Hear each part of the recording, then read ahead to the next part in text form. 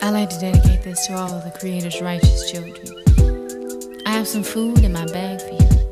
Not that edible food, that food you eat. No, I have some food for thought. Since knowledge is infinite, it has infinitely fell on me.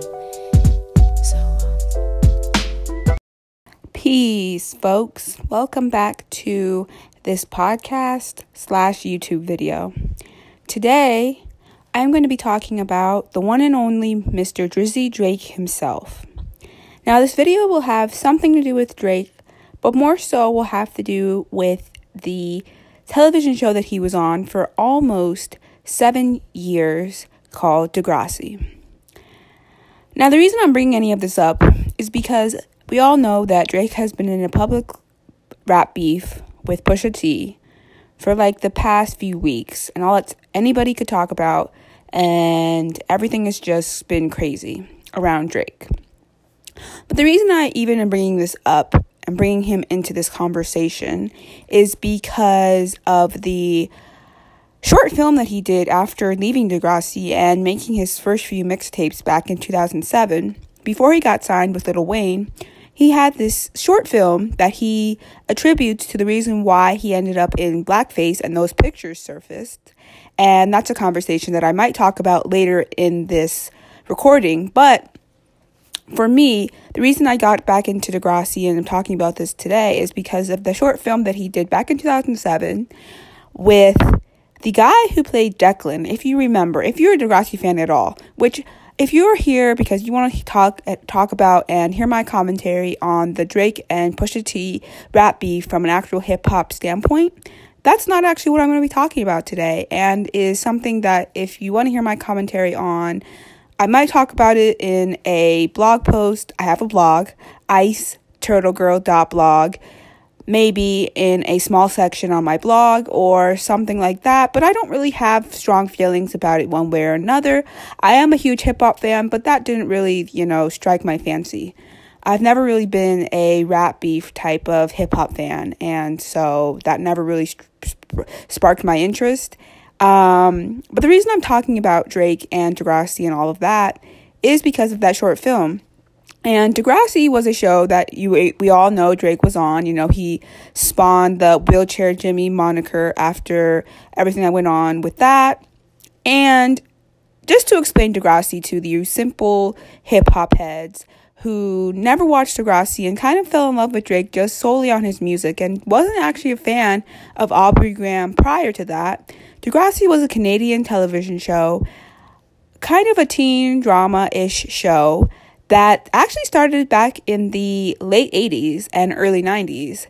And that show actually was a groundbreaking show for teen sitcom dramedies. Now, the show was basically created by Linda Schuyler, and she created the show back actually in the late 70s. And it started with a show called Kids of Degrassi Street. And the whole point of the show in general that has happened from Kids of Degrassi Street to Degrassi Junior High to Degrassi High to Degrassi's Next Generation and to the new class, which is on Netflix right now.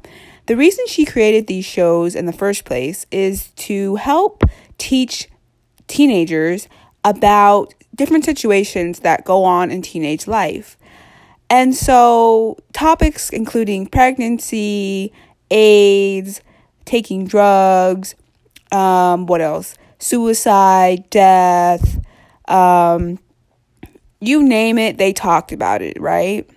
And so back to Drake. He was on the Degrassi The Next Generation for 7 seasons. And that was kind of how I started to know who Drake is. And that was before he actually became Drake as we know him today. He was Aubrey Graham, the actor on Degrassi, who played Jimmy Brooks, the basketball star with the popular best friends and who always got the girl and was just, the cool black kid on the show, which that's another topic I will be talking about when it comes to race on Degrassi. But he was a popular kid on the show. He basically just, was popular. He was the only black guy on the show and, we cool. So he was a cool kid. It wasn't until season 4 that things started to take a turn with his character. So, if you've never seen Degrassi, you might have actually seen one episode that kind of spawned the whole wheelchair Jimmy thing and why people talk about Drake in the way that they talk about him when it comes to his acting. There's an episode during season 4 called Time Stands Still. It's a 2-part episode. Now, there's a bunch of episodes that lead up to this episode, even back to season 3, that you should go back and watch. And there's actually a really great, somebody who's awesome decided to make a little mini movie out of all the episodes leading up to Time Stands Still and the episodes afterwards that have anything to do with that episode, because it's a very big story arc and plays a lot with a lot of things that are actually going on today in high schools as we speak. It was their school shooting episode, and when I say it was very, very moving, it was very moving. So basically the whole premise of that episode, that 2-parter, is there's this kid named Rick Murray. Rick Murray was this nobody who nobody really knew until this episode in season 3. There was this girl named Terry McGregor, and she's best friends with Paige, and she's part of Jimmy's like cool kid group, right? And basically, she starts to fall in love with Rick, but Rick is very abusive. Now, we never actually meet Rick's parents except for his mom, and we never get to meet his dad. But assuming he must have had a very hard childhood, and his dad could have been very abusive to him because he was very abusive to Terry. Very, very abusive.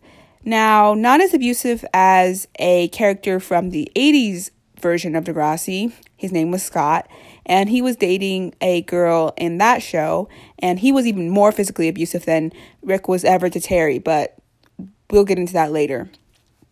Basically, Rick put Terry into a coma, and she had to switch schools, right? And so he leaves school that year. He comes back the next year, and people are livid.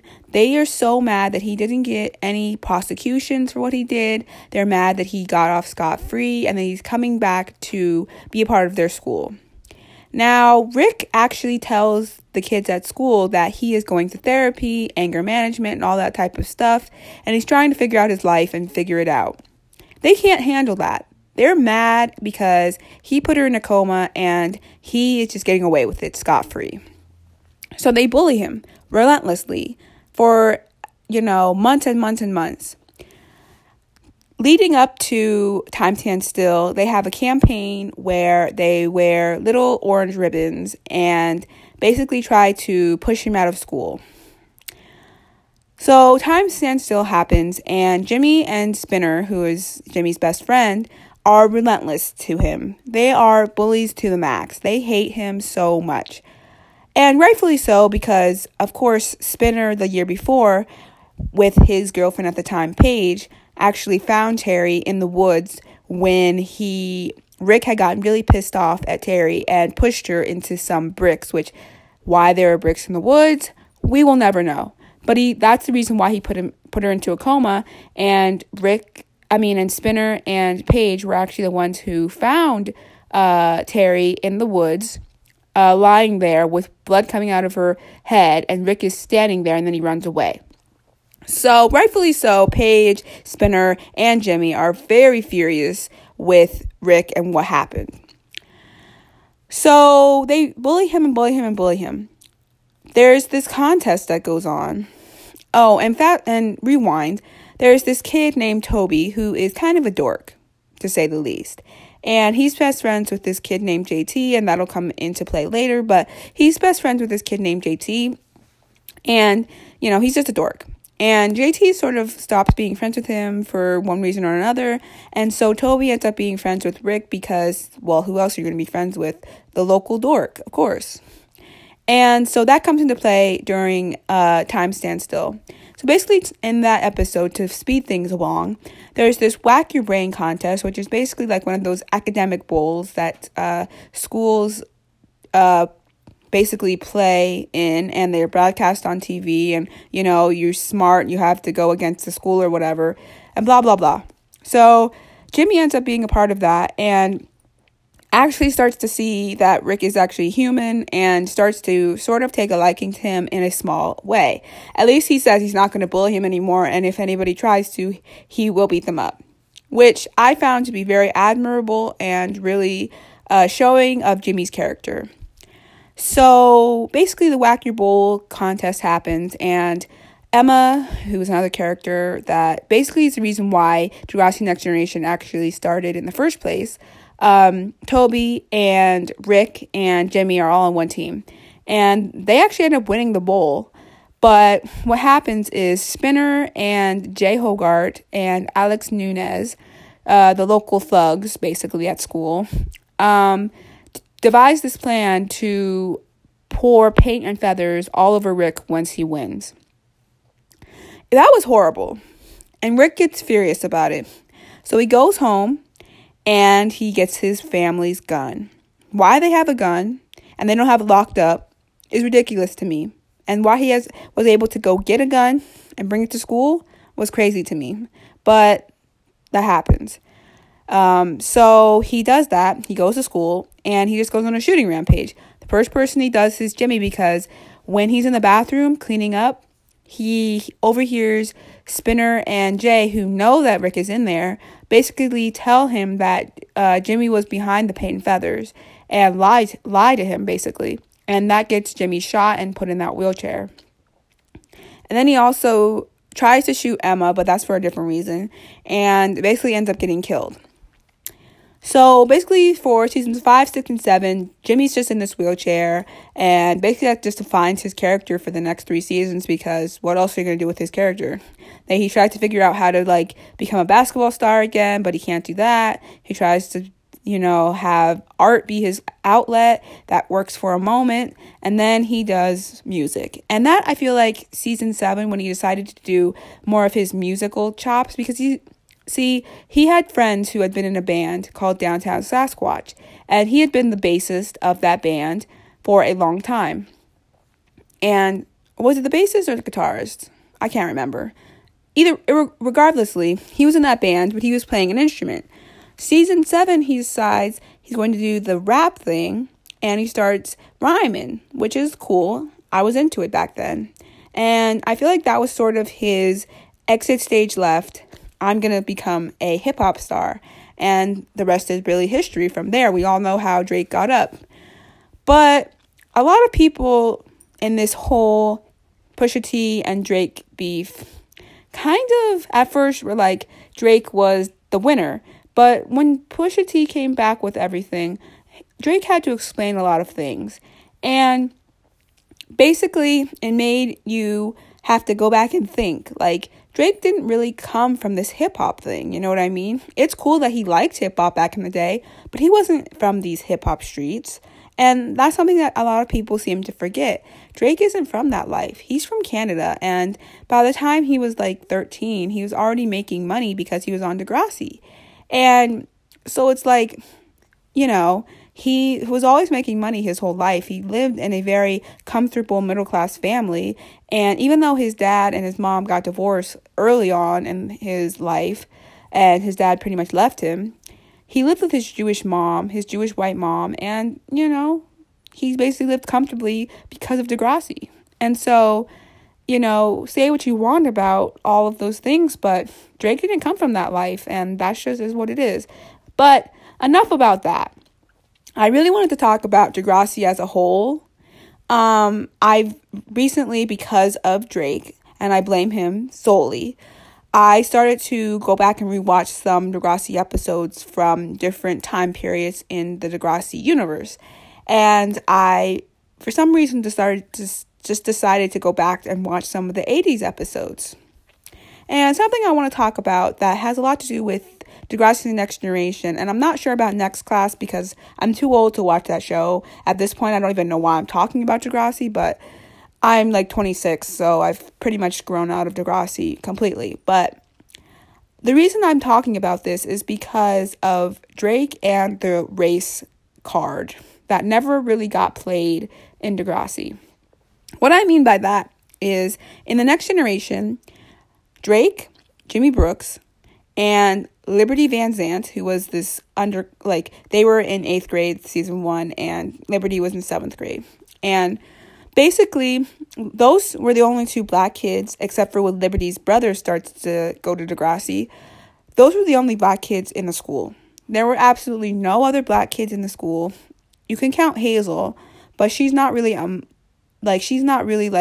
North American black. She's actually Somalian, which you can count her. You can. But for the most part, those were the only black kids. There were never really any black representation on the show except for a few characters. And for the most part, being black never played a role in their characters. And I'm not saying that it should have. I'm not saying that was a big deal that they should have. But I do feel like it was important that they talk about racism and things that go on with black characters and black people in general. I know it's a Canadian show, so they don't deal with race the same way we do in America. And I feel like if that show had been made in America, they could have dealt with the race issue a lot more. And I feel like it did a disservice once Degrassi started playing in the United States. It kind of did a disservice to their black audience there was a black audience who watched the show. And that's why a lot of people, were kind of not forced because, Jimmy's a good character. But I feel like a lot of black kids who watched Degrassi, if you didn't really relate with a lot of other characters, you were definitely going to relate with Jimmy only because he's black. And I felt like that was really doing a disservice to his character and to Degrassi as a whole. But then I went back and watched more of Degrassi Junior High and Degrassi High, the 80s versions of Degrassi. And I learned that back then, they really were talking about race it's the 80s, so they were talking about it in not a very substantial way. But at least they were talking about it. For Degrassi Next Generation, it took them at least 8 to 9 years for them to even talk about that issue. And, I heard that in the next class, they actually did a episode on Black Lives Matter, which is a stepping stone for Degrassi on, racial issues. But something I really liked about Degrassi Junior High and Degrassi High was that there were a lot more people of color in that show, in those shows, than there were in Degrassi The Next Generation by a long shot. You know what I mean? There were Asian characters, black characters, Muslim characters. What else? Who else was in there? A bunch of different characters. And, it is Canada. And Canada, like United States, can be a melting pot. But at least they were talking about these issues that were going on with characters. And even if not, they were at least existing in the show in a tangible way that they could at least show, okay, these are black characters. You know what I mean? And I feel like with The Next Generation, they were just really doing a disservice to the show by not really talking about the whole I'm black. You know what I mean? That shouldn't be something that's so overtly there, but it still should be talked about in some type of way. Back to Degrassi Junior High and Degrassi High, the 2 story arcs that I kind of got really entangled with for some reason was Spike, who plays Emma Nelson's mom in The Next Generation, and Caitlin Ryan, who dated Joey Jeremiah, who was Craig's stepdad. With Spike's character, we have her whole pregnancy storyline. Now, the reason I went back and watched that was because growing up, I did watch Degrassi Next Generation, like I said, and there's an episode during season 3 of The Next Generation called Father Figures, part 1 and 2, and it's where Emma goes to discover her birth father, because at the beginning of season 1, Spike is a single mom raising Emma on her own, and season 2, she gets married to Snake, another student who went to Degrassi Junior High and Degrassi High with Spike, and they were in the same class, and they get married, and he becomes Emma's stepdad. But we never really hear anything about her father until that episode, season 3. And it puts a lot of things in perspective, but I wanted to go back and kind of watch that whole storyline unfold, because there's a lot of things being told in that episode that I guess would make sense, but it's better to watch it because I feel like you get a better perspective of really what went on. So basically, Spike is this character who, the reason I call her Spike is because she has big spiky hair, and she's a punk rock kid, and she loves Sid Vicious and Billy Idol and a bunch of other punky new wave type bands, right? And it's really cool. She basically gets pregnant by this guy named Shane McKay, who was this popular kid in their grade, right? And she gets pregnant, and they have to deal with the consequences of her being pregnant.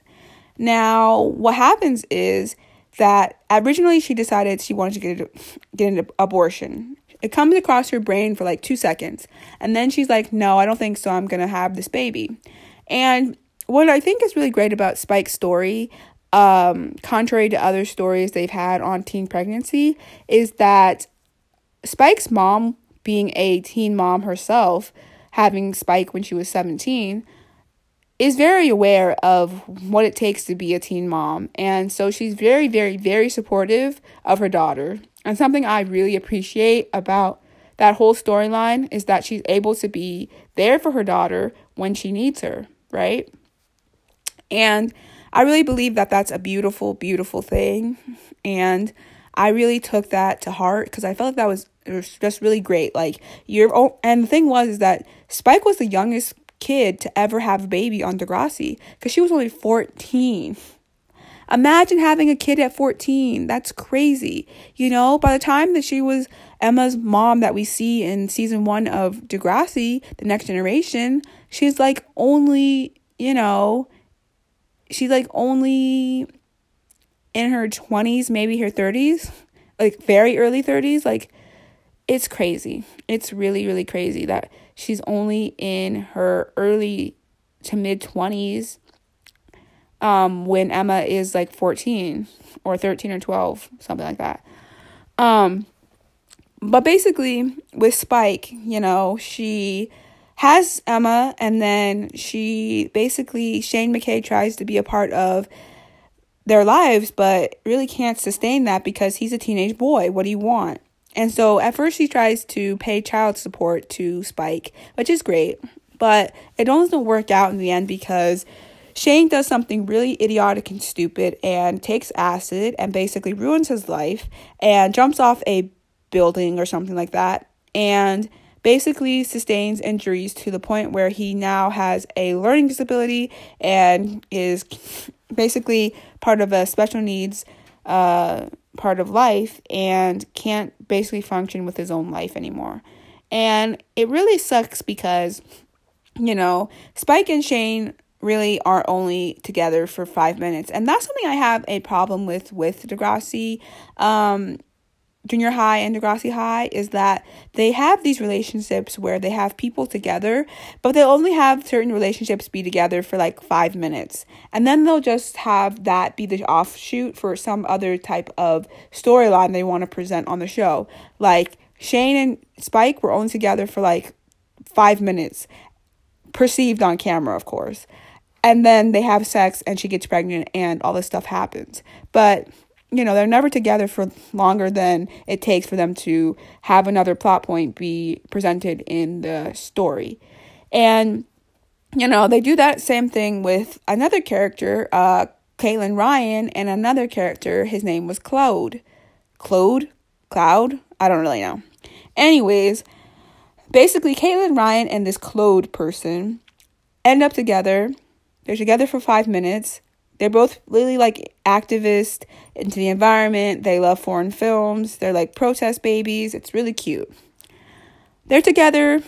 They go to this warehouse or this factory where they're doing nuclear testing, right? And both Claude and Caitlin are against it. And so they decide to go there and basically spray paint the walls saying that nukes are terrible or whatever. And the cops end up finding them and they try to get away. And then because there's like a barbed wire between outside of the factory and inside of the factory, they have to climb over. Claude gets totally over the fence and Caitlin gets stuck. And so when she asks for his help, he runs away. Now, this comes in later when she has to actually go to court because Caitlin gets caught and she has to go to court. She gets really mad at Claude for not speaking up for her and not helping to save her. But Claude says that his parents are not as liberal as Caitlin's. And that being said, we get to see Caitlin's mom and how Caitlin's mom talks about how when she was a kid, she used to protest too. And, you know, all this stuff. And she's really liberal and really cool. And Claude says his parents are not like that. And that they're very hard and very conservative and wouldn't be as forgiving as Caitlin's would. And that they would probably throw him out of the house. Caitlin still gets mad at him, and rightfully so, because you shouldn't have left her. You shouldn't have left her. And making her go to court by herself is just wrong. But at the same time, I sort of understand where he's coming from, because if your parents are that conservative and that hard, I wouldn't want to see them, you know, do something to you that would potentially damage you for life. But what happens is that they break up, and Claude actually does something that damages him for life. The next season, because this is one season during Degrassi High, and the next season, you see Claude again during this talent show. And basically they're having this talent show, and everything's going fine, and blah, blah, blah. But he decides to do this monologue. And it's a very dark and very depressing monologue about death. And basically, the kids who are putting on this talent show tell him that it's too much. It's not lighthearted enough, and that basically it sucks. And he gets really pissed at them and yells at them and all this stuff. And one of Claude's friends tries to console him and actually find out what's going on with him and why he's so down and depressed, because she's been in that situation before. And he says that she's just being nice and that she can't help him. And, you know, basically he tries to get back with Caitlin. Caitlin's basically like, I don't want to be with you. Go away. You're annoying. And so he basically brings her this white rose and tries one more time. And she just basically says, get out of my face. You're annoying. Go away. And he says, okay, goodbye. And we see him not go to his class. We see him take out a gun from his backpack in his locker. And we see him walk into the guy's restroom. Now, next, Snake, who becomes Emma Nelson's stepdad in the next generation, he basically, he finds him in the bathroom, and basically he has irreparable consequences in his mental psyche thanks to this, because he has to see the dead body on the floor. It's a very emotional episode that you should go watch. It's called, it's something about a play. I can't remember the exact actual name title for it, but it has something to do with play, so go find it. But basically Snake finds the body, and he gets sent home, and he doesn't come back to school for like weeks. And it also takes a toll on Caitlin, because she feels guilty about not getting back with him. She feels guilty about him killing himself because she feels like it was because of her. Now, I feel like it was partly because of her, but also it was actually because of his bad home life and how horrible things were going for him at home. And I feel like that, combined with Caitlin not wanting to be with him, just led him down a path of horribleness, and he just ended up offing himself. And I felt like that was really, really sad. Now, that was the very first time that Degrassi had ever actually talked about or mentioned or shown a suicide at Degrassi or anywhere around Degrassi.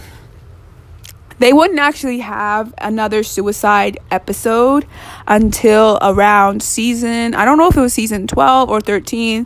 By the time season 10 of Degrassi happened, I was too old, and I didn't have an interest in Degrassi anymore, and I kind of just fell off the wagon of watching that show anymore. But basically, I think it was either season 13, 12, could have been 11, I really don't know. But they had this character named Cameron or Cam, and I think he had bipolar disorder, and he ends up killing himself. And kind of the way that Caitlin felt really bad about the way Claude killed himself because she felt like it was her fault. Cameron had this girlfriend, I don't remember her name, but basically you can look all this stuff up on YouTube. Basically, she feels really bad, I think, about the way that he killed himself, that Cam killed himself. And I feel like that was two storylines that were, very big on Degrassi and very emotional but very needed to talk about, because there are kids out there that feel that way all the time. Another storyline that Degrassi, The Next Generation, talks about a lot, and besides pregnancy and sex and, whatever, they talk about self-harm. The first episode that I watched that they talked about self-harm in was about Ellie Nash. Ellie Nash was your typical punk rock goth girl. Season 2, she comes into the picture, and she becomes friends with Ashley Kerwin. Ashley Kerwin dated Jimmy Brooks, season 1. See, it all comes back to Drake. Anyways, by season 2, she's this social outcast and starts hanging out with Ellie and becoming all goth and whatever. Which actually wasn't that far-fetched from her character, because deep down, I could feel that she was an emo kid from Jump Street. So, anyways, season 2, she starts hanging out with Ellie, and Ellie's this cool character. I really liked her season 2, and I really liked the way she dressed, and she was really cool. Season 3, she starts wearing black like it's her life force. Black, black, black, touches of red, but mostly black. Touches of pink, but mostly black. Touches of purple, mostly black. You get the picture. And the reason that she starts dressing really, really, really, really, really goth and really like black and really like dark is because she's going through a lot in her life. The reason being, her mom is an alcoholic. Her dad just shipped off to Iraq at the time, or Afghanistan, one of the two.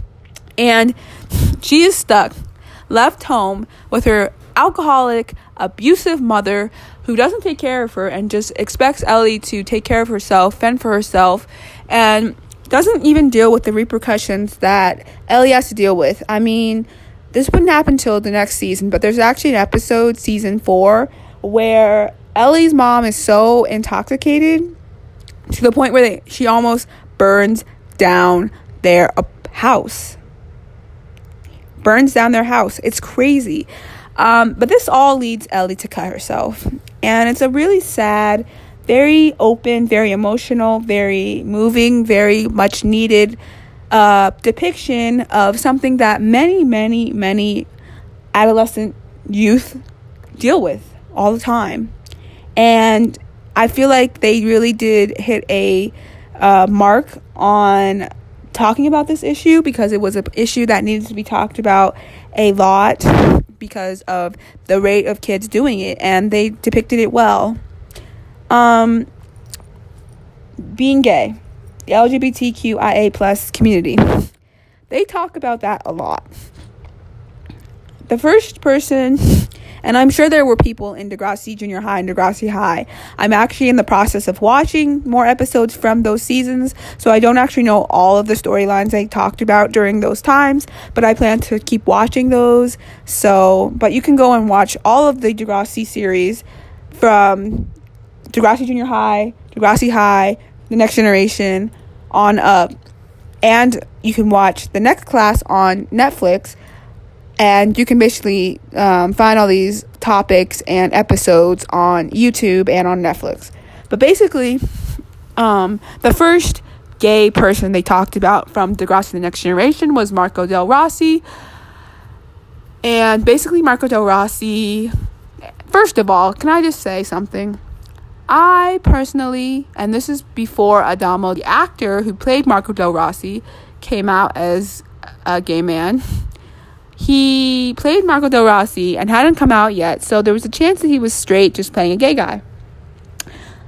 I had a big crush on Adamo. I really, really did. And I regret that now, that I did not see that the actor was just as gay as the character. Not to say that he couldn't have been, he could have been a straight guy playing a gay guy, but he played Marco really, really well. I should have known. But I was young. And when I was watching those episodes back in the day, I was 13. And that was really the first time I was hearing about gay people in general. So what did I actually know? Nothing. So anyways, back to Marco anyways.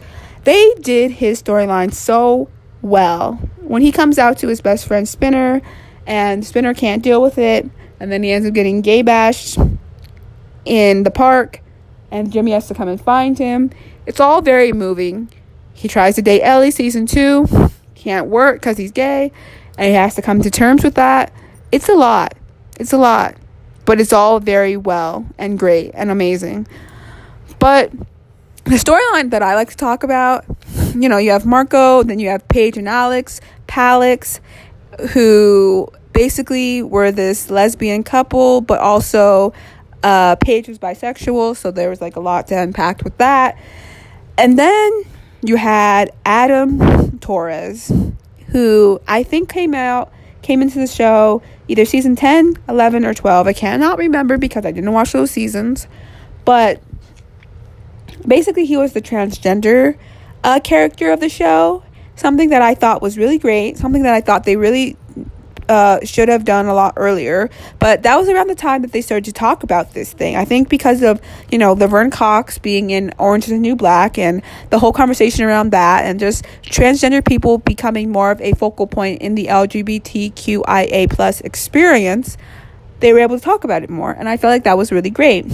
I've heard that in the next class, they've talked about genderqueer and non-binary people, and they're really doing more with the LGBTQIA plus experience than they could have back in the original Degrassi or even Degrassi Next Generation, which I think is great and wonderful and amazing.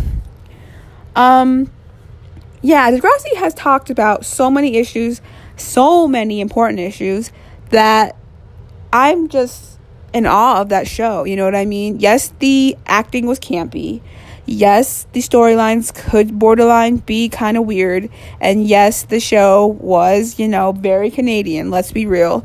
But we wouldn't have Drake today without this show.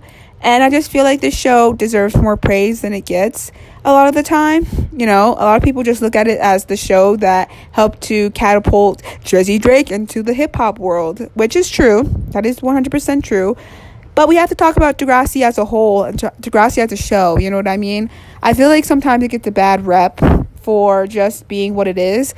But I feel like I learned a lot from that show, just being who I am as a person.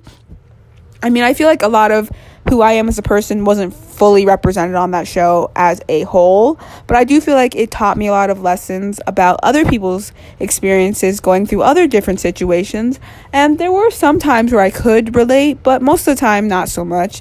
But I got to learn more about other people's situations and experiences on the show, and I feel like that was really a teaching moment for me as I grew into my adolescent self, and helped me to learn more about different people's experiences in high school.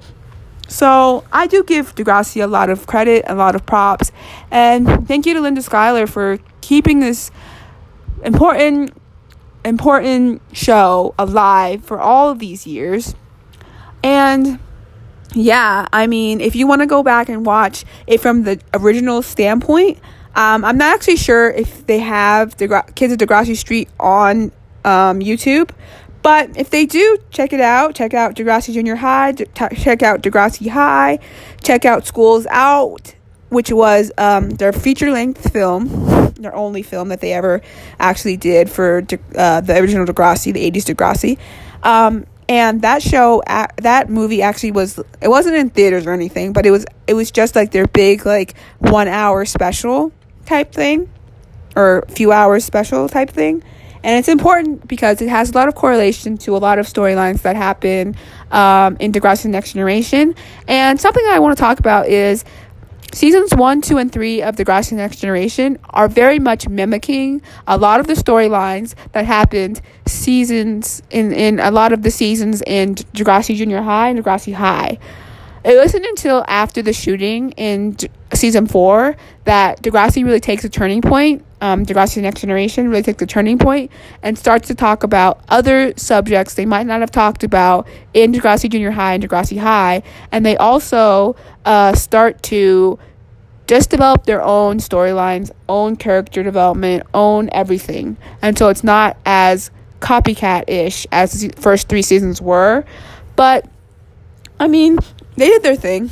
And they had to play off something, you know what I mean? So I appreciate that show for what it did. And the lessons it taught me, how it helped me to become a more compassionate person in my life and see different viewpoints of how the world goes round, you know what I mean? And so I definitely do recommend the show to any teenagers and even young adults in their 20s going through life, you know what I mean? And I do think that because of Degrassi, we would never have Drizzy Drake, and because of that, we're better off for it. He is a flawed person, let's be real, but who isn't? You know what I mean? And, you know, like I said, yes, he did do a film, 2007, with the guy who played Declan, seasons 6 and 7 of Degrassi Next Generation, and it wasn't a very good film. It was very campy. It was very trying to sell a point that necessarily did not need to be there. And let's just, you know, Drake was in blackface, and he can't really take that back. And he can try to explain it up his butt, but he cannot take that back. And that's something that a lot of Drake fans, I feel like, because a lot of Drake fans are not black, will try to explain away. Kind of like the whole Kanye West thing. A lot of people who are not black, who are Kanye fans, will try to just erase the fact that he said that slavery is a choice. Erase the fact that he wore a MAGA hat and is best friends with Donald Trump. They'll just try to erase all these issues and still listen to his album. And that's something I can't do because I work for the justice and betterment of my people, and I will not sell them out for an album. But with Drake, same thing, you know. I can't just sell out my people because Drake makes good music. I mean, yes, I'm still going to listen to Drake's music. I think that's just going to happen. I haven't really been a Drake fan for a very long time. When he was still in Degrassi and he was making his little mixtapes and stuff, I thought it was really awesome, and I listened to it. And I listened to a lot of his music up till like 2010. I was into Drake, and I was really fond of him. But that was because I was a fan of Aubrey Graham as the actor. And so I feel like because I was so big into Aubrey Graham as the actor, that I just decided that I was going to like his music too. And it wasn't until after 2010, around 2013, 14, 15, well, actually 2013 I sort of liked his music still, but after that it sort of just I wasn't me, and I just didn't like it anymore. And there's been, you know, a few songs here and there, but I'm not a Drake fan. Like, I'm not a Drake fan anymore. I'm not even a Drake stan. I could never be a Drake stan, but I'm just not into it like that anymore. And so as much as I will always have a soft spot for Drake, you know, Aubrey Graham as Jimmy Brooks and Aubrey Graham the actor, I don't think I can say the same for his music. And, you know, I did do a reaction video to his song Nice for What, which I do like, I'm not going to lie. And there have been a few songs over the years that I like, and I still like a lot of his early work. But I'm not going to say that I'm a Drake fan. And so him coming out in blackface was really a slap in the face to a lot of people. And I understand why, and I understand why there needs to be a wider conversation about Drake and what he represents in hip-hop and in black culture in general, because, you know, he's Canadian. He's not actually American black. And, you know, I'm 100% certain that Canadian blacks see the world a very different way than American blacks do, and that's just is what it is. I mean, that's how it is with black people from all over the diaspora. We all see and have a different experience being a black person in this world, and I just feel like Drake does not understand fully the effects of Jim Crow, the effects of blackface, and the effects of racism on black Americans, and that just is what it is. And so that's why I feel like he could not relate fully to why being in blackface was such a big blow to a lot of black people, because it is. And I don't think he understands that fully, and so he can explain it away all he wants to, but that's still something he's just never going to fully understand. And I feel like also, not to throw, you know, being biracial under the bus, because there are a lot of biracial hip-hop artists, Logic, G.O.O.D, a bunch of them, that actually are more, you know, black in the sense of the way they represent out there in the world than Drake will ever be. And that's not his fault. That's not his fault. He just is. It is what it is. You know what I mean? So, yeah. So if you're a Degrassi fan, let me know your favorite episodes, your favorite moments. And if you're not, and you just, are here because Drake is Drake, then you should go back and watch his storylines on Degrassi. It will help you a lot. Even though he's playing a character named Jimmy Brooks and he's not actually playing Aubrey Graham or Drake, in some ways it does follow his story.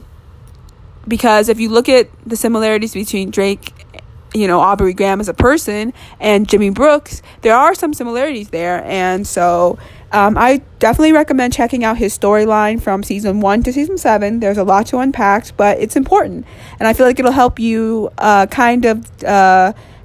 see the whole Blackface thing for what it is. And also, something else I think people should go and watch is a movie called Bamboozled or Hollywood Shuffle. And those are 2 depictions of blackface from a black person doing it. And it will teach you why this still is wrong from even a black person's perspective. Because, like the N-word, which I have a problem with, it doesn't matter. You can try to pretend like wearing blackface or saying the N-word or anything like that is taking back the power from the racist who made that thing a bad thing for you and hurtful. It won't. It's still going to be hurtful. No matter who does it, it's still hurtful. So, anyways, this was just my 2 cents on Drake, on Degrassi, and on just this whole situation as a whole.